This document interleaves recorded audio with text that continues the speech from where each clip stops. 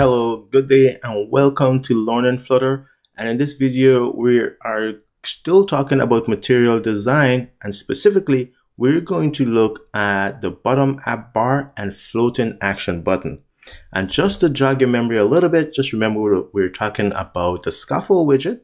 And we said so the scaffold widget has these basic three parts: the top, body, and the bottom.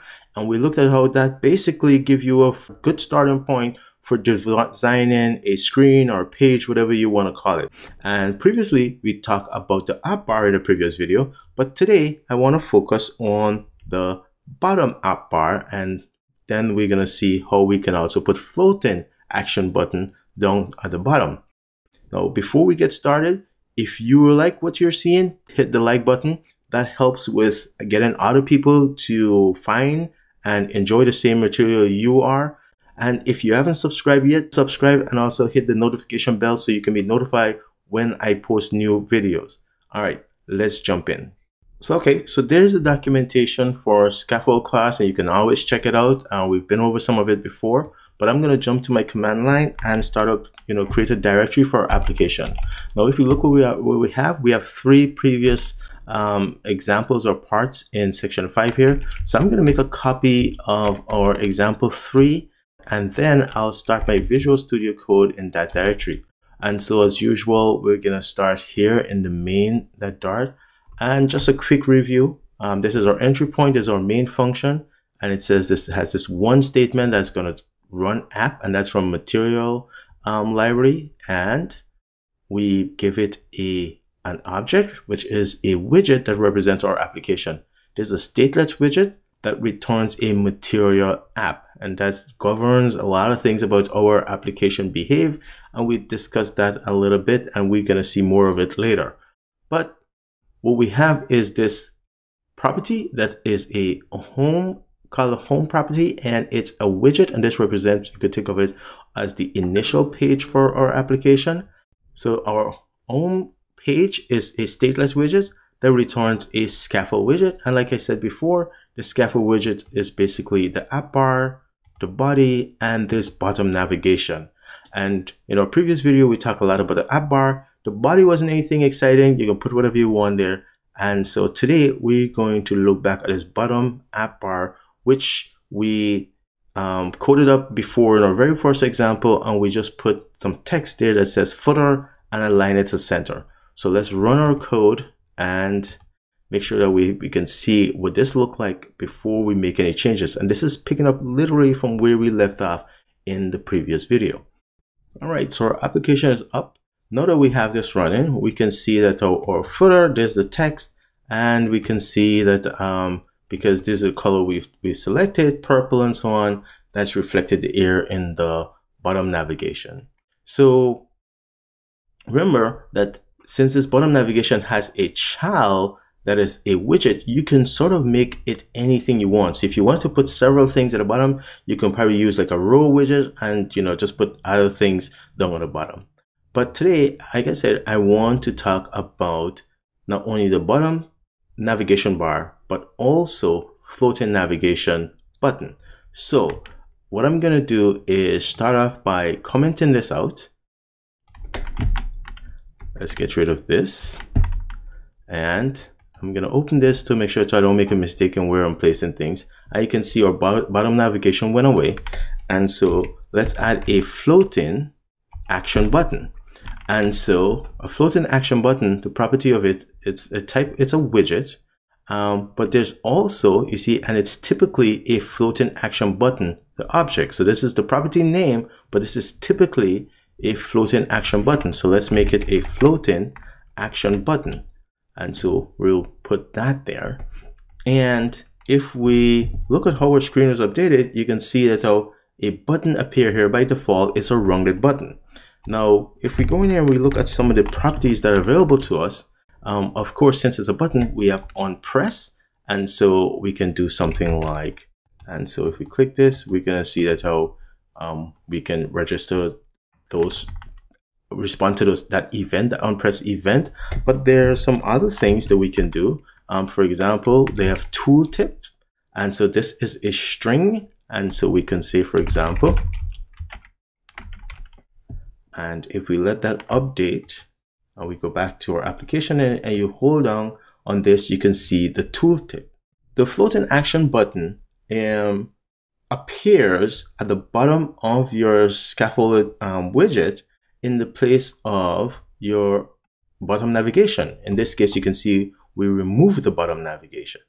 And so we can put this back if we like, and we can see what will happen. And if we put back our bottom app bar, you can see this floating button floats above our app bar.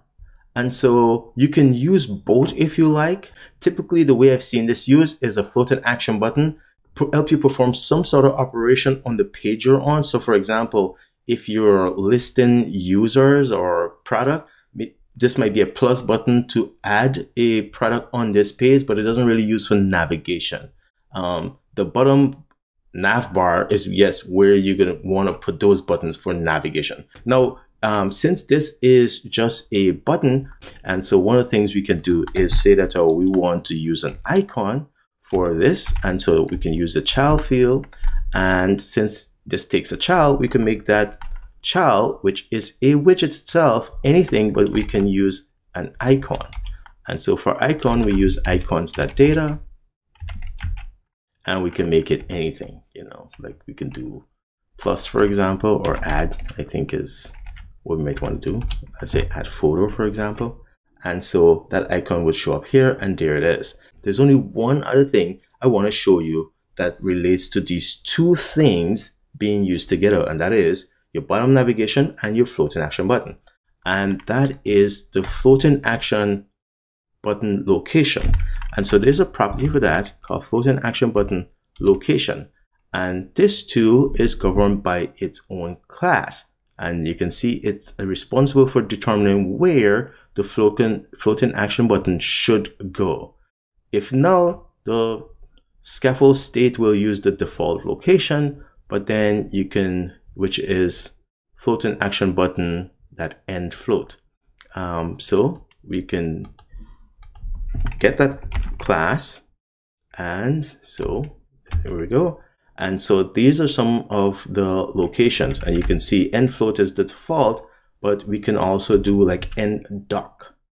And if you're guessing what that's gonna do, here it is. It docks it, it puts it within it, let it falls down within that bottom navigation.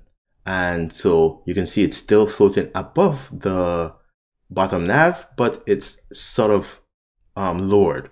And there's some other interesting things you can do also. We can go to the bottom navigation and say the shape of, you know, take out a notch. So we can basically put a notch in this bottom nav and give it a shape that would allow it to look like if our button actually cuts into the bottom navigation. Now this might not make sense until you see it. So let's do shape, and then let's do circular notch rectangle, and just something like that. And let's update, and there you see that is what it looks like. And if you were to move this somewhere else, so for example, instead of end, if you move it to center dock, for example, this is what would happen. And you can see wherever you move the floating action button, if you put a notch shape in your bottom nav, well, then you notch out or you cut out that shape in the bottom nav. Now notice we had text in the bottom, but maybe we don't want text there, or if we still want text there, well, we can use something like a container to change the height of our bottom navigation. So for example, for my bottom navigation, since it has a child, I'm going to wrap this child in a, let's wrap it in a container. So I'll do, so no, not that. Wrap it in a container, for example. And since my child is wrapped in a container, I can give my container a height. And let's just say I want to use 50 relative pixel. And now you can see I can increase the height of my container. Of course, if I still want to see text now, I'll have to arrange to make sure that all my text is not centered. Well, it could be centered horizontally, but of course I'll have to move it to the bottom. And we have ways of doing that, right? We can wrap this now in a column widget and then change the alignment and so on, major axis alignment. So there are a number of things that we can do. But if you don't need any text there, just remove the child completely. And so you have something like this and you don't have to worry about it. But you see all the ways in which you can combine, or at least you can imagine some of the ways you can combine having a floating action button and the bottom navigation, and whether or not you want it to be notched or not. All right, so I hope that you learned something. Definitely consult the documentation if you want to see some of the other properties, but I would say just try playing around with them. Worst case is you're going to break your application, but that's okay because you're still building it, so that's okay.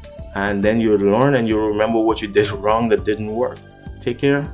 Bye. Have a great rest of the day.